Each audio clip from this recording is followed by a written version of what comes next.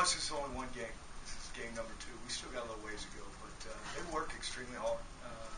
Yeah, like I say, when I come in on Sundays and watch these tapes, first thing I look forward to is seeing these kids in these seats because they've been so outstanding in what they've done off the field.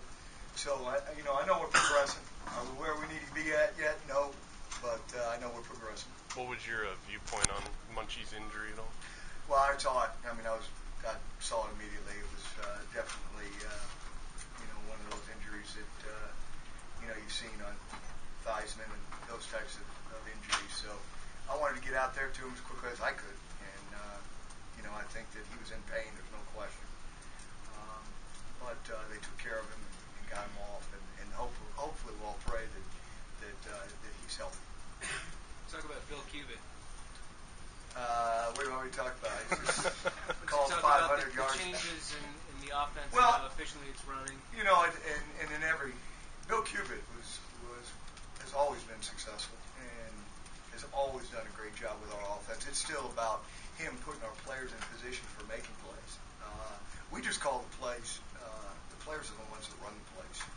And I think Bill would be the first one to tell you that too. Bill's an outstanding offensive mind. There's no question. And in my opinion, that's why I brought him here. He's the best that I've been coaching against or been around. But the bottom line is the players are the ones that have to make the plays. And I think he would probably tell you the same. What goes through your mind sometime when you see some of the formations that he puts out there? Well, we talked about it a little bit before, and usually what I say is, well, I've seen that before. I've seen that one too. I've seen that one. And when we tried to defend him, it's just, again, he puts our players in position to be successful, and that's why he's been such a great offensive mind. The rushing game was your wide receivers for the biggest part of the game, the leaders. Did that develop because of the pregame or what they saw upstairs? No, I think that was, prior to the game, we knew that we were going to be able to get the ball to the outside on reverses, the jet sweep type things to get Martez.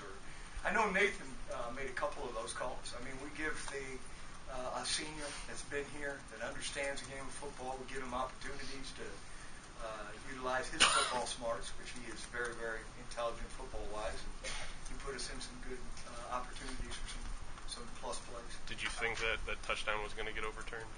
I did. I mean, I didn't think it was in, and I was going to challenge it if it wasn't reviewed because I didn't think he got in. I thought D'Angelo came in there with that second hit, or really it was the third, that really kind of forced that ball out. So I was going to challenge it, but I didn't need to because of the situation with replay. What can a goal line stand followed by a 99-yard touchdown drive do for a football program? No, it's just, and really, we had that opportunity in the first half as a defense right before they scored that first touchdown.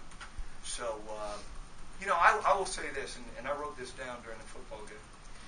On the first TD series, Miles Osei made a 3rd down and 8, got hit at about 5, and then fought for 3 more yards to get a first down. On the second series, Barr had a catch on 3rd and long that kept that series going. On the 3rd series, Hall's block on the reverse and Barr's 3rd down catch. On the 4th series, that was, of course, a 99-yard series where we drove it down after the goal line stop that this defense had. The 5th series, there was a huge catch by Steve Hall on 3rd down. And then, of course, on the 6th one, we had the big catch by number 7 in the corner route for the opportunity. All those weren't touchdowns, of course. One was a field goal. But, it was players making plays. If you're going to continue to drive, you've got to be successful on 3rd downs. We practice that. We talk about it. We won 3rd downs today, and we also won the turnover battle today. So there's reasons you win, and I definitely believe that.